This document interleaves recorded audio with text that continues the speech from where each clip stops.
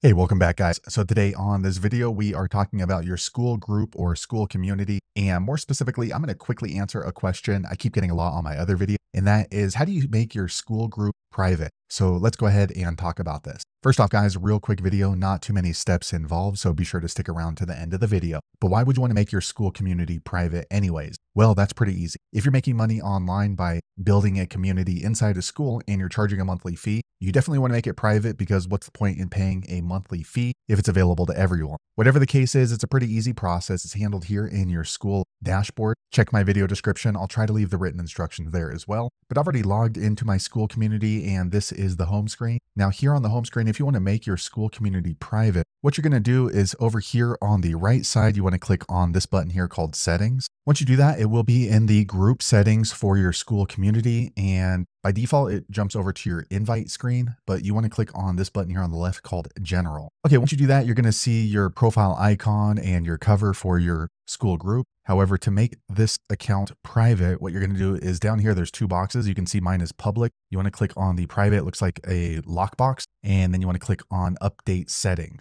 Okay, next you're going to see this little pop-up saying Settings Updated. And now you can see the blue dot is next to private. So now that my school community is private, only members who are in the group can see the posts. Also, it's not going to show up in search engines like Google or Yahoo. So there you have it, guys. If you're wondering how to make your school community private, that's the easiest way I know how to do it. If you know an easier way, be sure to leave a comment below. Let the rest of us know how you did it. Hopefully you found that video useful. If so, click thumbs up or maybe consider subscribing to my channel, and I hope to see you on the next video. Thanks again for watching.